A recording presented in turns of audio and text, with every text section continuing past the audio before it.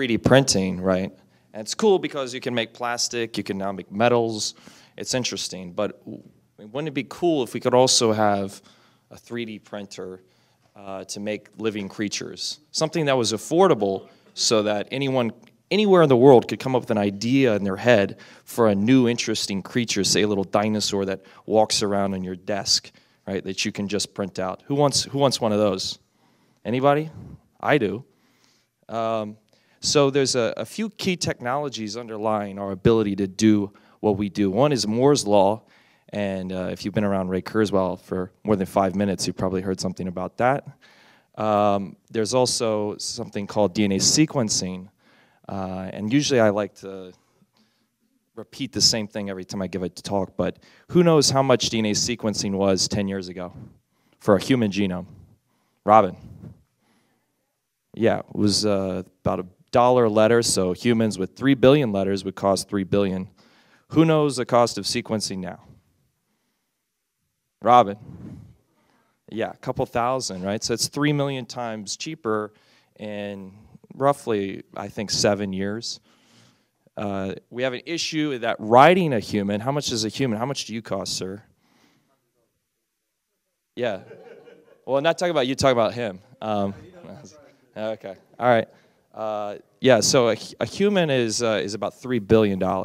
It's expensive, and plants are even more. Yeah. Of just the DNA material. Okay, okay. Yeah, if we sell you in the butcher shop or something, so what we've done is we've created a technology that makes the ability to write DNA the same cost as read DNA. Currently, writing is 3 million times more expensive than reading. By making them the same cost, everything becomes programmable. So our printers print out memory, and then that memory is software code. And we actually sell the most popular software in the world. It's amazing. We actually now have 7 billion users. Each one of those 7 billion users has over 1 trillion installs. So we currently are selling the most popular software in the world. So congratulations to me. Next one. So who knows about the video game Spore? Will Wright, SimCity? All right. So in Spore, you come up with like a single cell. You start with a single cell. You can make a small little, small multicellular life that becomes, a recognizable creature that can breed and make other creatures, and they eventually become intelligent, and they leave the planet, and they go colonize other planets, all starting from a single cell. I thought that was a pretty cool idea, and I said, well, what if we could make Spore happen in real life? So that's what we did. We've created a program called Creature Creator that allows anyone in the world to come up with an idea of a cool creature, be it a dinosaur, a microbe that lives on the surface of Mars and produces oxygen, whether it's a bacteria that produces an oil, whether it's a pet food that has bacteria in it that makes your pet's food, it makes his crap smell like roses or cinnamon or wintergreen or banana. Currently, we do wintergreen and banana flavors. If you guys want a sample, just come by afterwards. So because the reading and the writing of DNA is so cheap, with the reading, we have access to all the code libraries that exist on the planet. Right? Everything that exists is a library of interesting functions that we can use. With writing, we can combine those things in interesting new ways to write interesting new creatures. So how does it work? If you want to come up with a creature, first of all, you got to be creative. You got to have an idea. Most people are not creative, so they fail on the first one. But if you are a creative person, it's pretty easy to come up with an idea. Say, for instance, a pigeon that poops like street cleaner or something like that. Anyway, come up with an idea. Then do your design of your creature using a software called Genome Compiler. Drag and drop your logic blocks. It's a visual programming language. You don't really need to know more than I don't know, maybe 2 hours of biology to be able to use it. And then print your creature out, put it into a cell, and see how it works. So one of the first creatures we did was a glowing plant. It's a plant and it glows, right?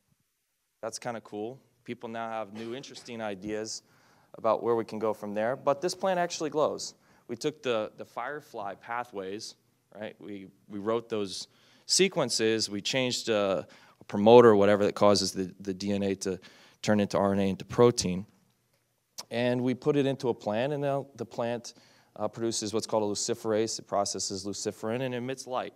So for 3 billion years that plants have existed on this planet, they haven't glowed. Fireflies have glowed. There's some other dinoflagellates in the ocean that glowed. But plants never did. 3 billion years they didn't glow, now they do. So we solved that problem. Right? There's lots of other interesting ones to solve.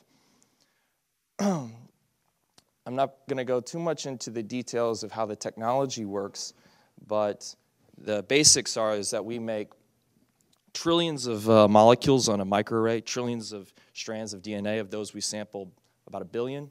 We sequence those billion on a next-gen sequencer, and if they're correct, if they're the ones that we program, then we print them out. So this is the first gene we made, a few months ago. Now we're making many genes, larger constructs, and eventually whole genomes and whole organisms. So here's the machine we use to make the DNA. Here's an example of a sequencing run. Basically, you're looking at 4 different colors for the 4 different base pairs.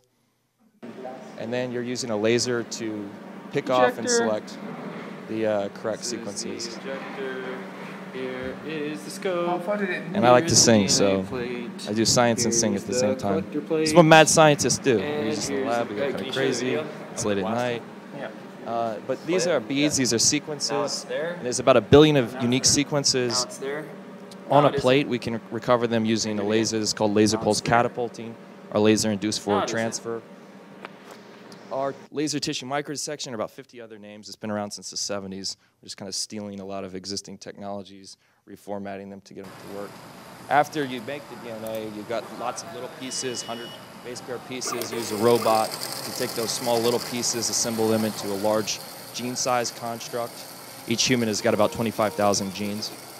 So these genes range from 500 letters to around 4,000 letters.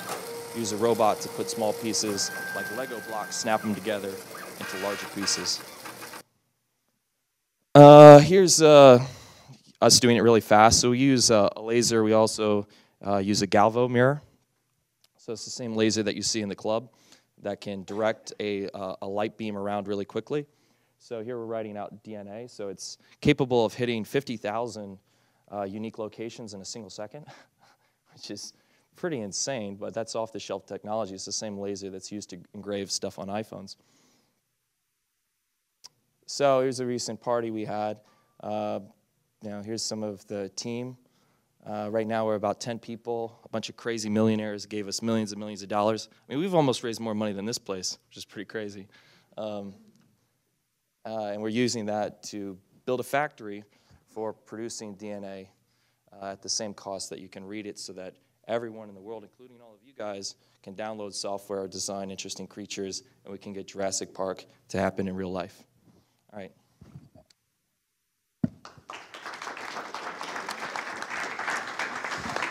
Okay, so in the interest of time, I'm going to set a high bar. We're only going to take one question, and then we're going to move on to the next presentation. So if you're going to ask a question, make it good, make it sort of with the room. Who wants to take that challenge? All right, we'll let you go. So we've raised almost $5 million now. Maybe we'll raise more, maybe we won't. But if you're interested in just coming by and checking out our place and taking some DNA home, then you can come by. That's fine. We're in San Francisco, right next to the Giants Stadium at Townsend and 3rd. So if anybody here is interested, just come in. We'll let you shoot stuff with the laser. Bring your kids. It's integrated with Xbox controllers, so it's pretty easy to use. Thank you, Austin. Great job.